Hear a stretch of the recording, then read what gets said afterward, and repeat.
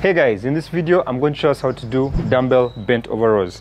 Bent over rows are great for our lats and some other our rhomboids, other muscles of our back. And how we do it is bent over, so that means you're bending over, slight bend in your knees, get that chest out to protect your back. And then I like, again, using a false grip, holding the dumbbell instead of having my thumb on over in that way. I put it under like that, and then I pull. And as I pull, I'm pulling to my hips. I'm not pulling up like this. That's a mistake which I see some people making. They do bent over rows like this.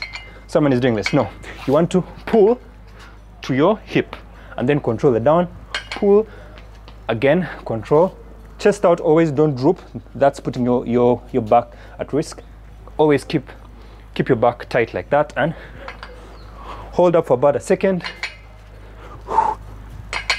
One more. To the hips, and that's it. Those are bent over rows.